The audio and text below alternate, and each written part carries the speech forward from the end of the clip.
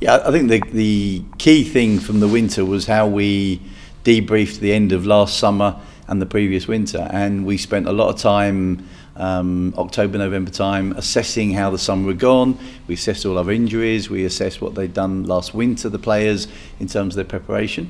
And I think it's fair to say that we felt that the team could be a little bit more robust. We felt they needed to do a bit more running, spend more time on their feet. So the players have done a lot more training, a lot more physical training over this winter.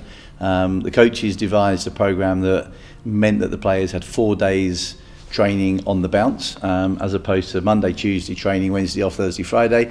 And they also, whilst they introduced a lot more running into the programme, the bowlers also started to bowl a lot earlier, so that the idea was that come the start of the season they weren't suddenly peaking and spiking their overs because they hadn't bowled a lot. So the idea was that from January to start really building the overs up. So, you know, this obviously, the delay that we've now seemed to be about to have has come at a tough time for them, because obviously they practiced hard, they've worked hard, they got themselves ready. They went to La Manga, and La Manga for the week that they were there was absolutely fantastic. Good facilities, great to get the bowlers out on grass. They went a few days early, so it's a shame that it's got to where it has, but it is what it is. But yeah, no, the practice over the winter, the training over the winter, the physical prep over the winter, and leading into La Manga for the squad has been absolutely excellent.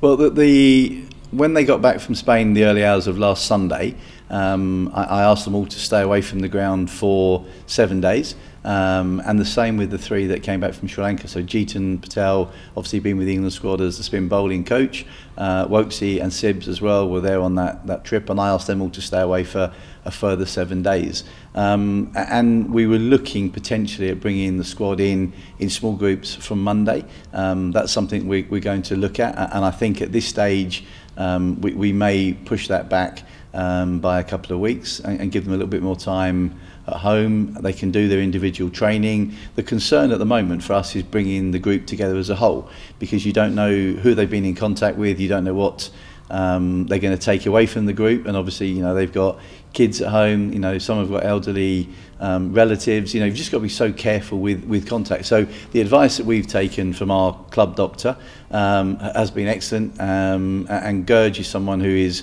well connected. You know, he works with Aston Villa, he works with the England cricket team, he works with us, so we get excellent up-to-date information. And his advice is, you know, keep the group small, and be mindful of making sure that we don't have, you know, the players together for too long. So we will start to do some practice. We will certainly start to do some physical training again, but for the moment it's going to be individually based fitness training, and then I guess the plan will then be to sort of start to build up again, ready and hopefully for when we do get some cricket.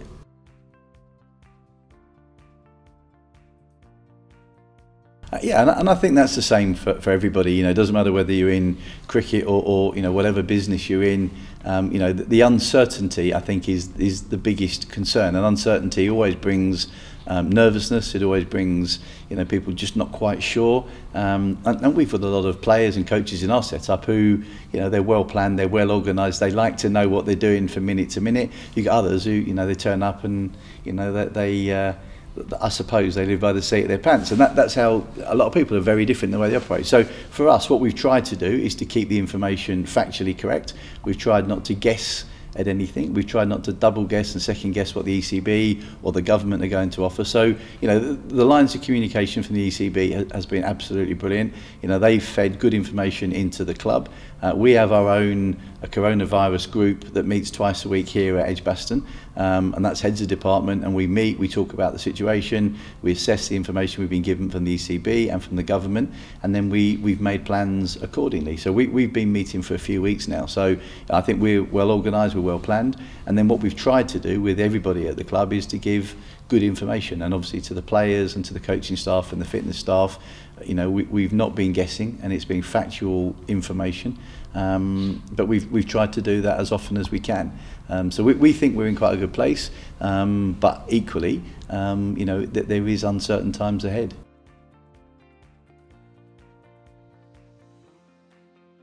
Yes, there are, and that there has to be. You know, I think one of the things that we're looking at as a club, and the senior management group and the exec group is looking at what do we need to do to make sure that we can trade through this period. What do we need to do to make sure that we have a cricket club at the end of this period, and that's the most important thing. But equally, along with that, you've got to remember that you're dealing with people. You're dealing with human beings, and it's about making sure that we keep everybody safe, we keep everybody well, we give the best advice we can possibly give, and we really do look after all of our staff, not just the playing staff, but every member of staff that work here at Edgbaston. We've obviously got to look after our membership as well, because there are some of them that are in the tricky category in terms of we've really got to be careful with them. So we want to put on cricket here at Edgbaston. We want people to come here for events, for cricket. We want people of all ages to come and enjoy Edgbaston and enjoy the game of cricket, but we have to be governed by what's being offered centrally. And as I say, so far we've been getting good information, but I think the speed of how things have caught up with us so very quickly has been the thing probably that has taken everyone by surprise at this stage.